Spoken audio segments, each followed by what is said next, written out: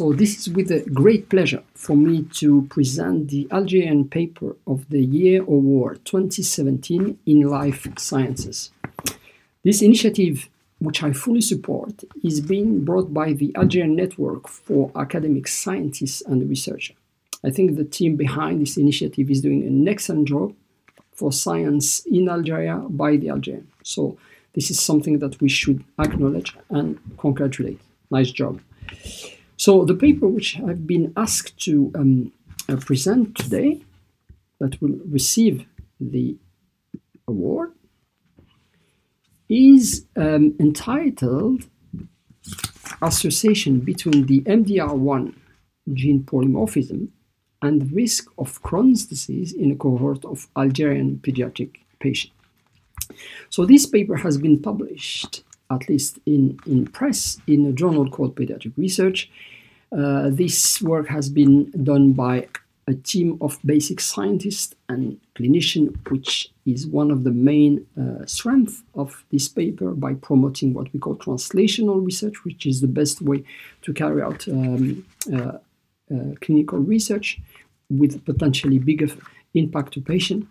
So the first author of the paper is Amira Bouzidi. Congratulations to you.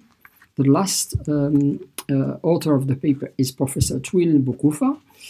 However, the corresponding author is Professor Hamida Mesbah Hamroun. Congratulations to the team. I want to emphasize and mention that the team has also a different clinical colleague that should also be congratulated for their insight and the importance in the study.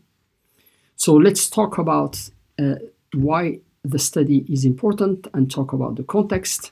So the study is interested in MDR1, and MDR1 is the reason why MDR1 is important, at least clinically, is that in the gut it plays an important protective role.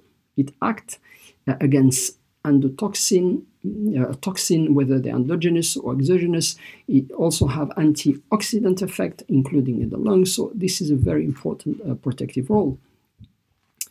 And however, this MDR1 has been also associated with disease associated with the gut.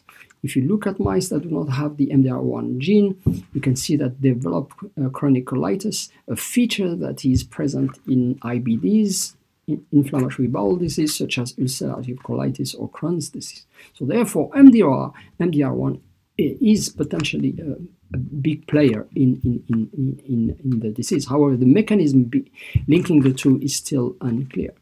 So there's still a need for better understanding of how the MDR1 play a role in the pathogenesis of inflammatory bowel disease. So let's talk about what is being done in the field, at least clinically, not experimentally, to link MDR1 and the development of IBD. And this has been through genetic studies, trying to look at genetic changes or SNPs, single nucleotide polymorphisms, that were associated with the development of IBD.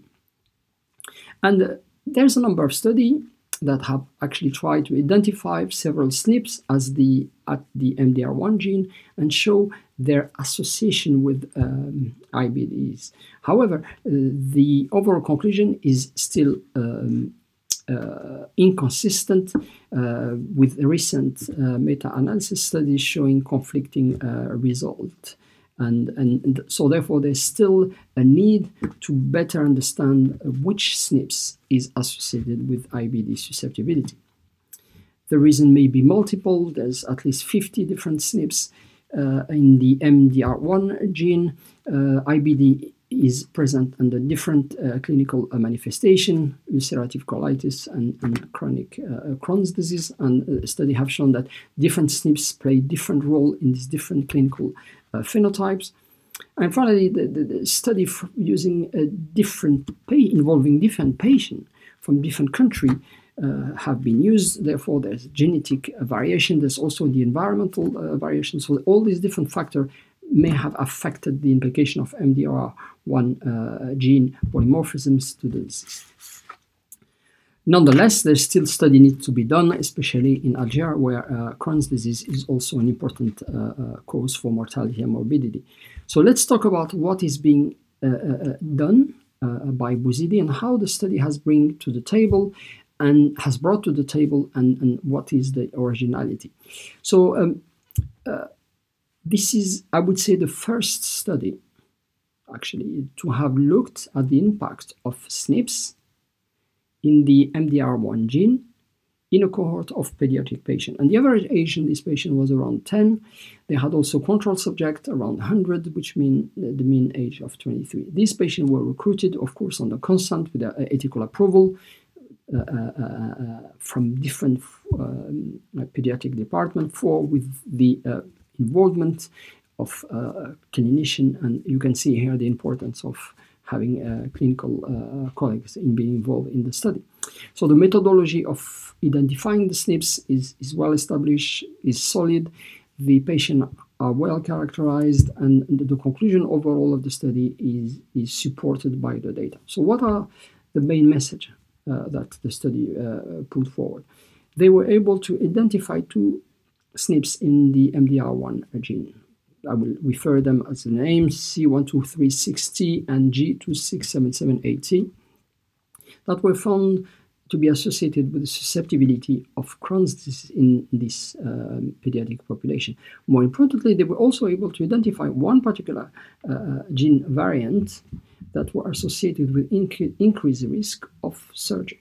So this is another important finding, because we are now working, trying to understand the different genetic marker that could actually predict patient either response to treatment or, in this particular case, undergoing a surgery. So this is a very, very important way forward in this age of individualized medicine.